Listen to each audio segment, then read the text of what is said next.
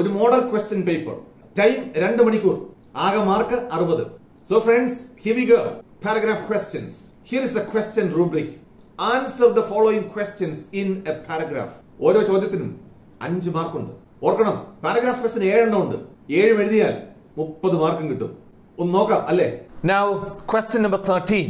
Comment on the use of images in the poem To Posterity.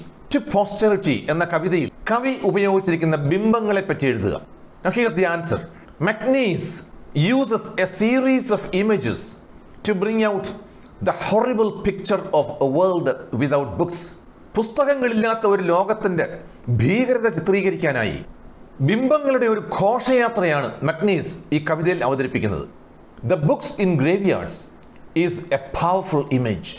ഉദാഹരണത്തിന് ശവപ്പറമ്പിൽ കൊത്തിവെച്ചിരിക്കുന്ന പുസ്തകം അതിശക്തമായ ഒരു ബിംബമാണ്.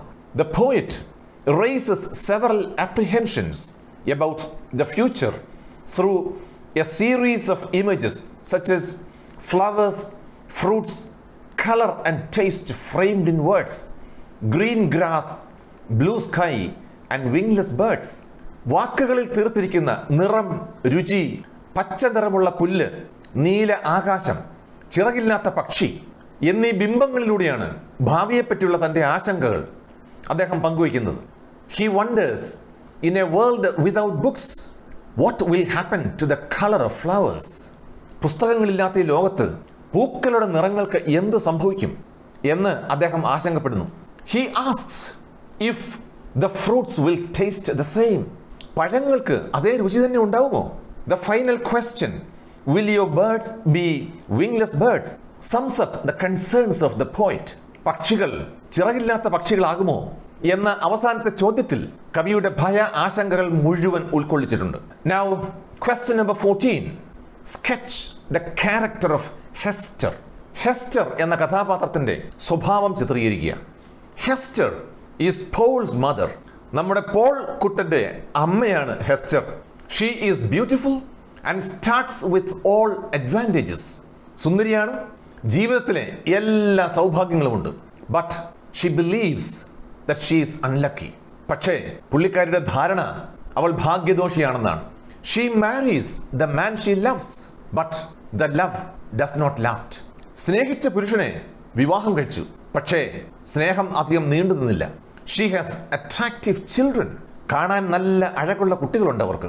She doesn't feel love for them as she thinks they were forced on her. തൻ്റെ മേൽ അടിച്ചേൽപ്പിച്ച കുട്ടികൾ എന്നുള്ള നിലയിൽ ഹെസ്റ്ററിന് കുട്ടികളോട് യഥാർത്ഥ സ്നേഹം തോന്നുന്നില്ല. Everyone around her thinks she is a wonderful mother, but she and the children know she does not love them from her heart.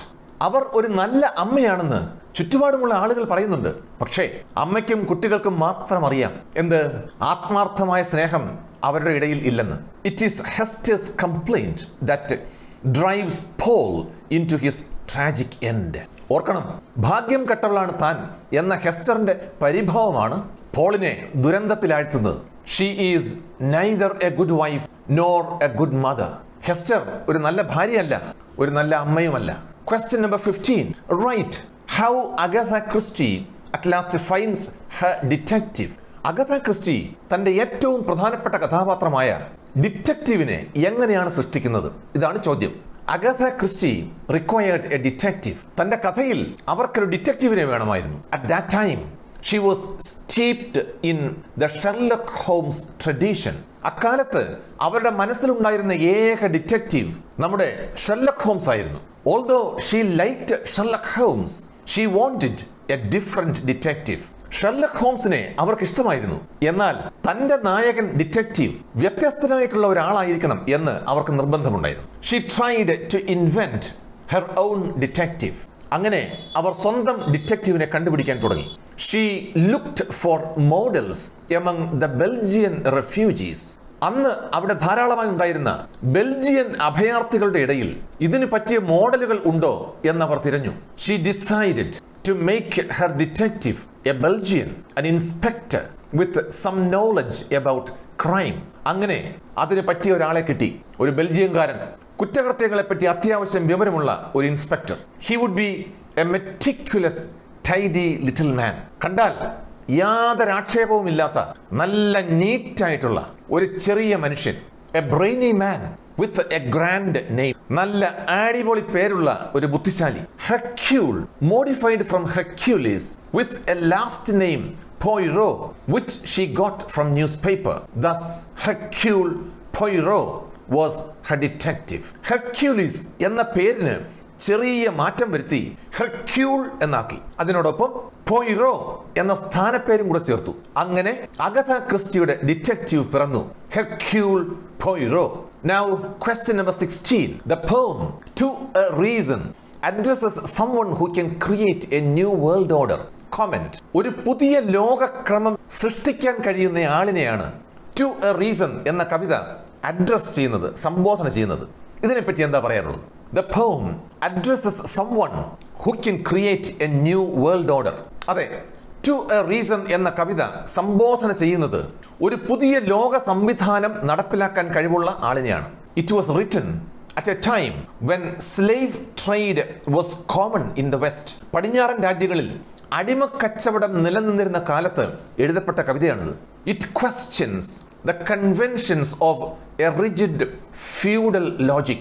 പഴയ ഫ്യൂഡൽ സംസ്കാരത്തിന്റെ യുക്തിയെയും ആചാരങ്ങളെയും ഈ കവിത ചോദ്യം ചെയ്യുന്നുണ്ട്. A rap of the finger on the drum starts a new harmony.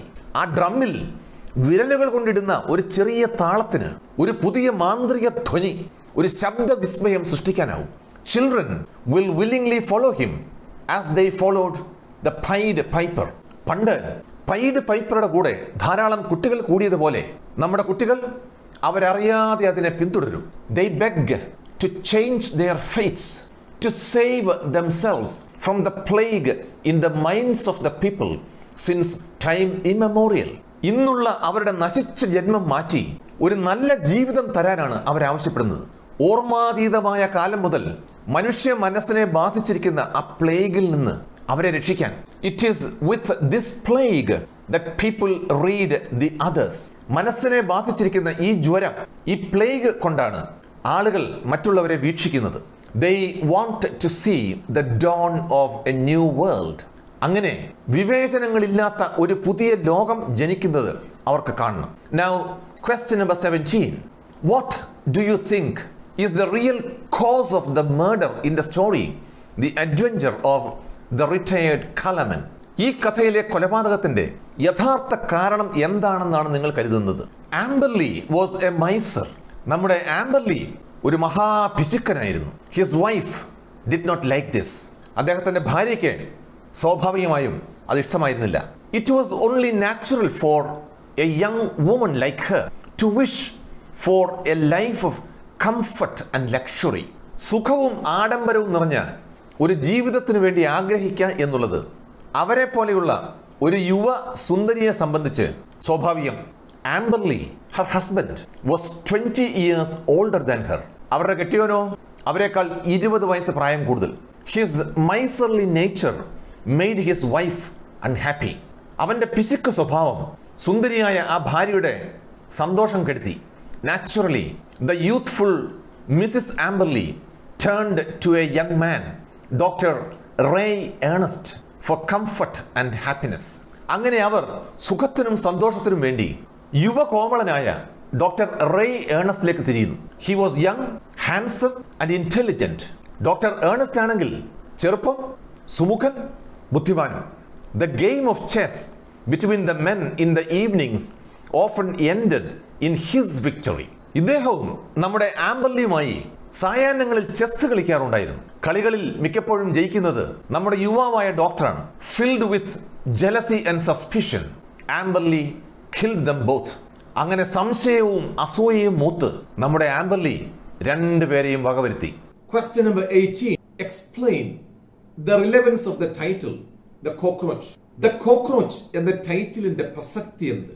ഇതാണ് ചോദ്യം. The Cockroach is a political satire on democracy. ഈ കഥ ജനാധിപത്യ വ്യവസ്ഥിതിയെ പറ്റിയുള്ള ഒരു രാഷ്ട്രീയ ആക്ഷേപഹാസ്യമാണ്. It shows how a simple incident like an innocent meal becomes complicated. അതായത് വെറും ഒരു സാലഡ് പോലുള്ള ഒരു സാധാരണ സംഭവം എങ്ങനെ സങ്കീർണമാക്കി കാര്യങ്ങൾ വഷളാക്കിയെടുക്കാം എന്ന് ഈ കഥ നമ്മളെ പഠിപ്പിക്കുന്നു. At a restaurant, a customer finds a cockroach in a salad niswas. ഒരു റെസ്റ്റോറന്റിൽ ഒരു കസ്റ്റമർ വാങ്ങിയ ഒരു സാലഡിൽ ഒരു പാറ്റ. The incident brings all the officials to the spot. രാജ്യത്തെ പ്രധാനപ്പെട്ട സകല ഉദ്യോഗസ്ഥരും ഭരണകർത്താക്കളും അവിടെ എത്തുന്നു. Surprisingly, the cockroach turns into an olive. തികച്ചും അത്ഭുതകരമായി പാറ്റ പെട്ടെന്ന് ഒലിവായി മാറും. The customer is not happy with the explanations. അവർ കൊടുക്കുന്ന വിശദീകരണം കൊണ്ടൊന്നും നമ്മുടെ customer തൃപ്തനാവുന്നില്ല. Finally, he is arrested and sued for false accusation. അവസാനം തെറ്റായി ആരോപണം ഉന്നയിച്ചതിന് കസ്റ്റമറുടെ പേരിൽ കേസെടുത്ത് അവനെ ജയിലിൽ അടയ്ക്കുന്നു. A simple thing can become a major issue in a society where all men are equal, but some men are more equal. ഒരു സാധാരണ സംഭവം എങ്ങനെ സങ്കീർണമാക്കി കുഴപ്പങ്ങൾ ഉണ്ടാക്കാം. എവിടെ എല്ലാ മനുഷ്യരും തുല്യരാണ്, എന്നാൽ ചില ആളുകൾ മാത്രം കൂടുതൽ തുല്യരായിട്ടുള്ള സമൂഹങ്ങളിൽ. ഇതാണ് കഥ. The title is very appropriate. അങ്ങനെ The Cockroach എന്നുള്ള ഈ ടൈറ്റിൽ തികച്ചും അനുചിതമാണ്. This is the answer. Now the last paragraph question. What is the place of satyam in the lives of the Dalit? ദളിതരുടെ ജീവിതത്തിൽ സത്യത്തിന്റെ സ്ഥാനം എന്താണ്?